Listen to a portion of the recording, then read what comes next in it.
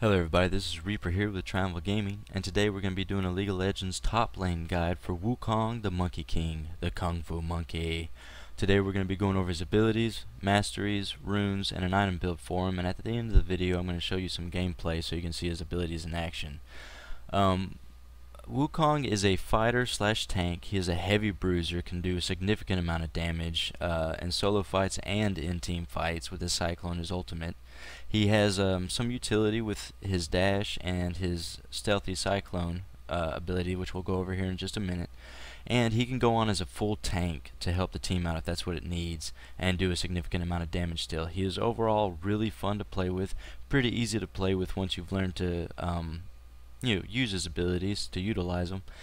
And especially if the enemy champion doesn't know how to play against Wukong, you can have a lot of fun with them. So let's go ahead and start.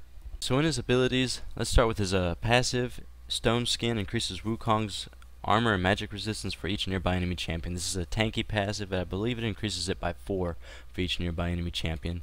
Your Q, your Crushing Blow. Wukong's next attack deals additional physical damage, gains range, and reduces the enemy's armor for a short duration. It increases the range by about like 45, just a slight increase for your next attack. Your decoy, your W, Wukong becomes invisible for 1.5 seconds. An uncontrollable decoy is left behind that will deal magic damage to enemies near it after 1.5 seconds. This is for your pokes, where you're just trying to get in, do a little bit of damage, and get out really quick. You can hit your decoy, and most of the time the enemy champion will be stuck on your decoy and they won't even worry about you getting away. So it's really useful. It's one of his utilities. Nimbus Strike, your E. Wukong dashes toward a target enemy and sends out images to attack up to 2 additional enemies near his target, dealing physical damage to each enemy struck. This is your dash. This is your initiating move. This is what you're going to be maxing out first. Your Crushing Blow will be second, and your decoy last. Now, in your pokes, this is going to do a significant amount of damage. It hits 2 other enemies near the champion, or whichever your target is. And of course, you can hit your E, hit your Q, and then of course if you're needing to get out really quick, hit your W for your decoy. If you're going all in, you'll use your Nimbus Strike to get in there, initiate the attack, use your Q, your Crushing Blow, and then start with your Cyclone. The ultimate. Wukong's staff grows outward and he spins it around, dealing damage and knocking up enemies. Wukong gains movement speed over the duration of the spell. So when you activate this, it's going to be a big AoE, just like Garen's Judgment move, and this is going to knock up any enemy champions that it hits. It's going to knock them up. It'll last for about half a second to a second, somewhere in there. It does a little bit of CC, and then it continues for about 4 or 5 seconds. The actual move does, and it does a significant amount of damage, so it helps you out a lot in team fights too. It also helps you out, of course, in your solo fights. But use this when you're going to be going all in and you're going to be really wanting to use it. Alright, let's go ahead and jump over into his masteries. Alright, so in Wukong's masteries, you can set him up 2 different ways: your offensive heavy bruiser or your tanky mastery build. I'm going to show you both ways. On the offensive side, you've got 21 in offense and 9 in defense, of course.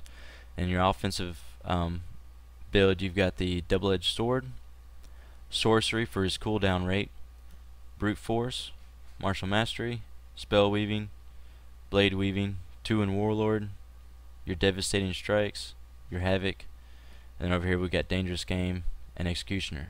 On your defensive side, you've got the block, recovery, unyielding, veteran scars, and juggernaut. Now let's go ahead and switch over and I'll show you the tanky one. Alright, and for the tank build on the masteries, all you're going to do is a swap. 9 in offense, 21 in defense. On the offensive side, we've got 3 in sorcery, 1 in butcher, 3 in brute force, 1 in double-edged sword, and 1 in martial mastery.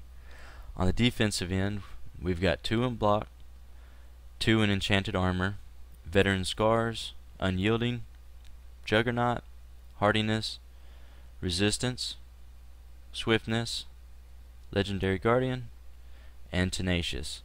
Of course, this is going to be what you decide before the game starts. Are you going to go bruiser or are you going to go tank? You're going to look at what your team needs, and if it's kind of offset where you have a tank or someone that can build bruiser too, you might go ahead and go with the offensive end. Most of the time you will go on the offensive end with Wukong unless your team needs a tank. but again, as a tank, he can still do significant amount of damage. So just have fun with him, play around with him, see how you like to play with Wukong as a champion, and go from there. And you can tweak these, of course. Let's go ahead and jump over to his runes. Now with his runes, there's nothing special about this. This is generally what you would go with majority of your heavy bruisers / tanks in the top lane. We're going to have the greater quintessence of attack damage plus 2.25 attack damage. In the marks, we're going to have the greater mark of attack damage. In the the seals, we're going to have the greater seal of armor. And then in the glyphs, we're going to have the greater glyph of magic resist. And you can see the stats over here. Now the runes, of course, they're meant for helping you out in the initial laning phase of the game. But this is a general rune build that you would do for most of your heavy bruisers and offset tanks. Let's go ahead and get into that item build. Okay, so in his item build, some of these items are going to be situational, whether you're going to be going heavy bruiser or if you're going to need to get some tanky items and stuff like that. For his starting items, I generally go with the warding totem, health pots, and 95% of the time I go with the Doran's shield for the additional health and the health regen for some more sustainability in the early game in the laning phase. You can go ahead and go with the longsword, give you additional attack damage and get an early head start on the brutalizer, and also you won't have to worry about selling the Doran's shield later on. Or the Doran's blade, of course. That's never a bad choice in the early phase of the game. The core, the first recall, you're going to be looking at, do you want to go with some damage or you want to get in some armor or magic resist. Now the brutalizer will build into your black cleaver later on to deal more damage to high armored opponents, which a lot of your enemy opponents in the top lane will be building armor against you. And of course it gives you your cooldown reduction. The Ninja Tabby, the boots, will give you additional armor along with blocking 10% of the basic attack damage. The Mercury Treads, if you see that they have a lot of CC on their team or you're going against an opponent in the top lane that's going to be building AP, this is going to help you out with some magic resist. Your Pickaxe will help you build into your Ravenous Hydra or your Last Whisper. And of course your Giant's Belt to build into a lot of different armor items later on. And your Kindle Gem, which will help you build into your magic resist items later on. Your offensive items, Last Whisper for the armor penetration, Black Cleaver also for armor penetration, also giving you health with the cooldown reduction. Ravenous Hydra to give you some lifesteal, some increased health regeneration, and a significant amount of attack damage along with AoE. Your Yomu's Ghost Blade for attack damage, critical strike chance, and cooldown reduction, along with some more armor penetration. And then your Maul of Malmortis for some magic resist and attack damage, and also increases the damage it does with, the less health that you have, or more health you're missing. And upon taking magic damage that would reduce health below 30%, grants a shield that absorbs 400 magic damage. So it helps you out with the magic game. And the armor, if you're having to build full tank or you're going to have to get a few tanky items, your Randuin's Omen is going to give you a significant amount of health with some armor. It also decreases the attacker's basic attack speed by 10%, and of course you can activate it to slow them down. Your Iceborne Gauntlet for some mana, armor, and a little bit of ability power and cooldown reduction.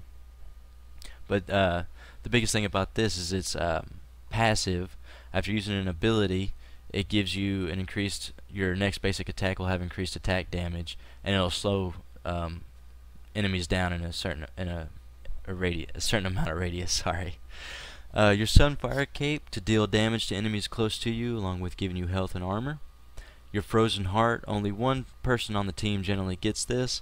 Normally it's the tank or the support, of course, but it gives you increased armor, mana, cooldown reduction, and it reduces the attack speed of all nearby enemies.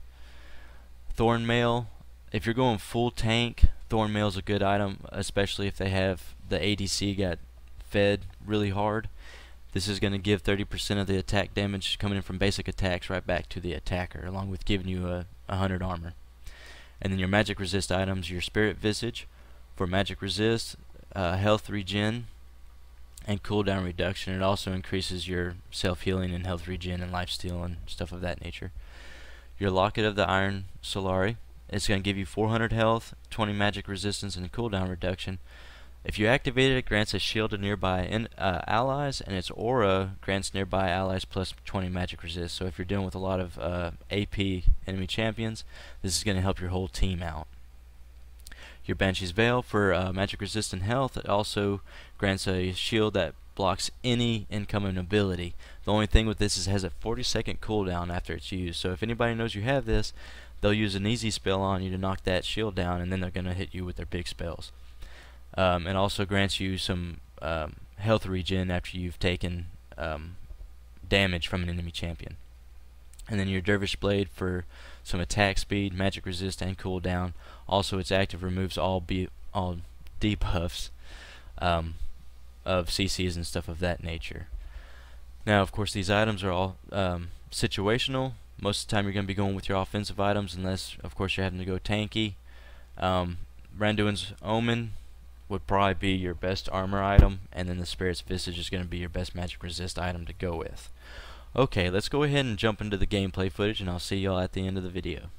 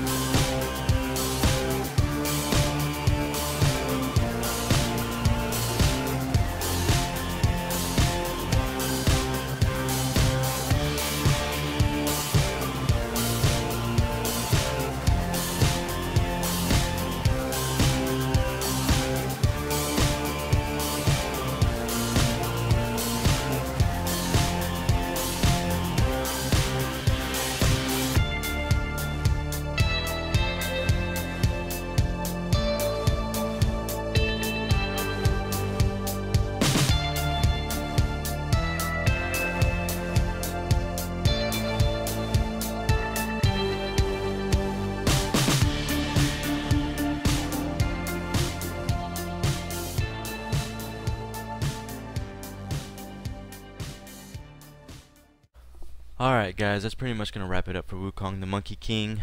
On his abilities, just remember E, max out E first, Q second, W last. And of course, max out his ultimate as soon as you can. But if you have any questions or comments on anything that I showed in the video, go ahead and leave it down below. If you like the video, hit the like button and subscribe to the channel. We'll have more videos coming out in the near future, and we've got plenty to watch right now, so I hope y'all enjoyed the video. We'll see you on the next one.